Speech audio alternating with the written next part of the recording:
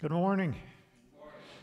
As a congregation, we've been part of the Kairos ministry, prison ministry, for maybe 8-9 years. First with the Women's Lockhart unit that had men in it many years ago.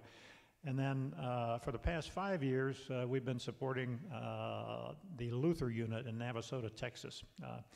Kairos, for those of you that don't know, is a faith-based program that goes into prisons, and the goal is to create self-sustaining faith communities within the prison so that the inmates themselves become a faith community and they support each other in their spiritual growth.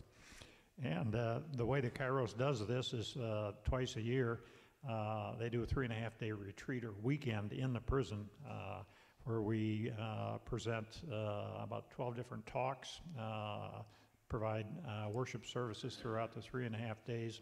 And then we also fellowship together. We eat together, and we do it as a table group, 6 men and 3 volunteers.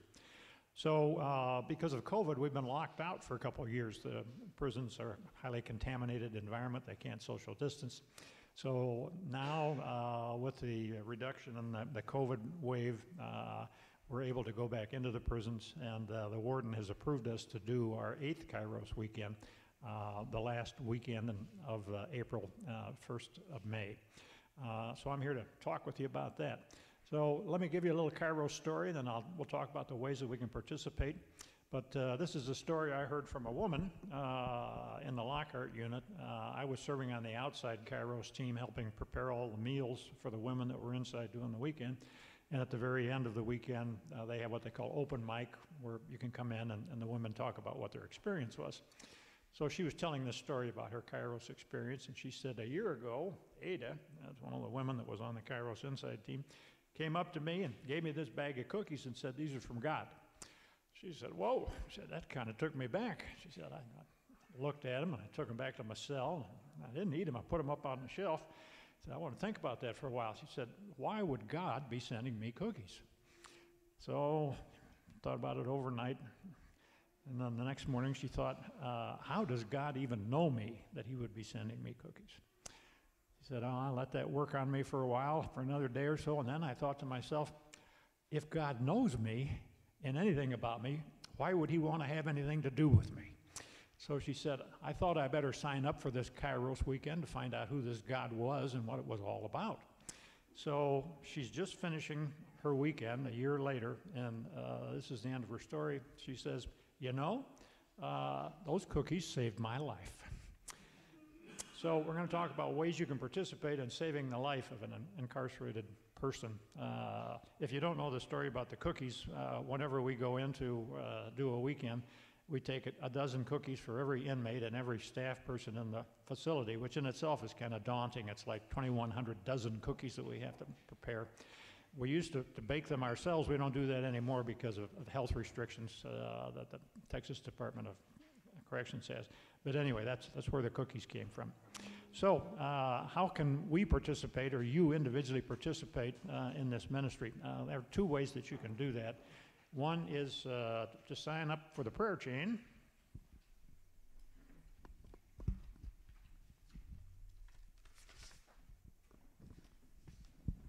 Which looks kind of like this, and there's a space for a name, your first name, and then the city and state where you live, and then this eventually gets cut into strips and it becomes kind of a daisy chain. And when we go into the prison, there's one talk that's given, you are not alone. And during that talk, you are not alone, we bring out the daisy chain with all the people that have signed up to pray for that particular Kairos weekend. And the prisoners are taken aback, like the lady that got the cookies. How do these people even know that I'm here? Why would they care that I'm here? Why would they care about the weekend that I'm going through? This is the way that they experience the presence of the body of Christ and the love of Christ, encouraging them in their faith journey.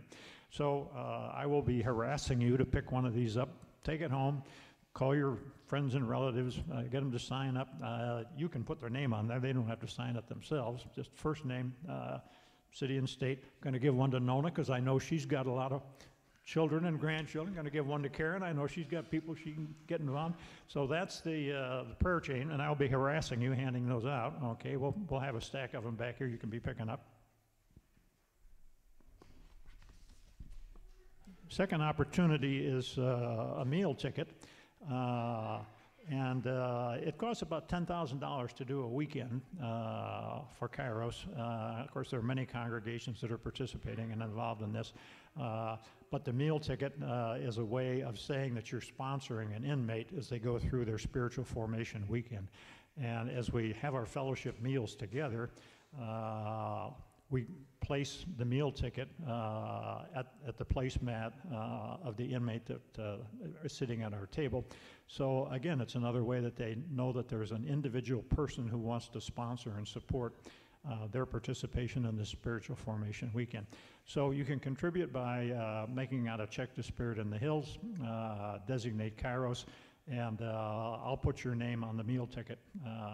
And if you're doing it online, let us know your first name and city and state, and we'll fill out the meal tickets.